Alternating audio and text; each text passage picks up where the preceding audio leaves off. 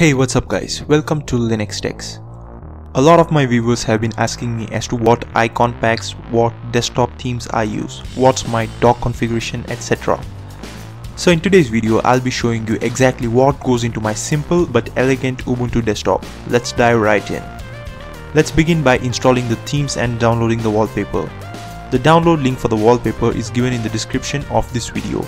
You can pause the video now, open the link, right click on the image and click on Save As.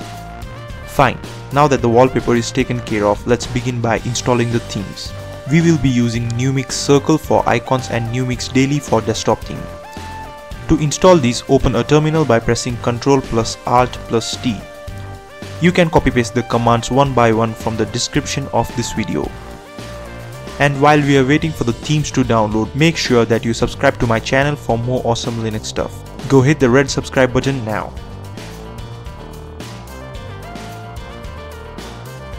Okay, now that it's done, close the terminal and open the tweak tool from the dash. And if you don't have the tweak tool installed on your computer, again the command to install the tweak tool is given in the description of this video.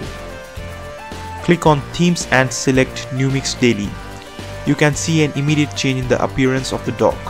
Then go ahead and click on the Icons tab. Select Numix-circle Lite from the list. Here we are, it's done. But the default Ubuntu wallpaper does not go well with the Numix themes. So go ahead and apply the wallpaper that you have downloaded. But before that, you might also want to adjust the icon size of the dash to suit your liking. I am going to stick with 44.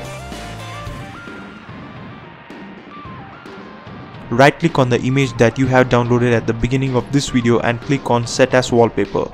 There you go, you have made your Ubuntu look like my Ubuntu. Well, that's it for today guys. Do subscribe to my channel for more awesome Linux stuff and don't forget to leave a thumbs up on this video. This is Linux Tech signing out.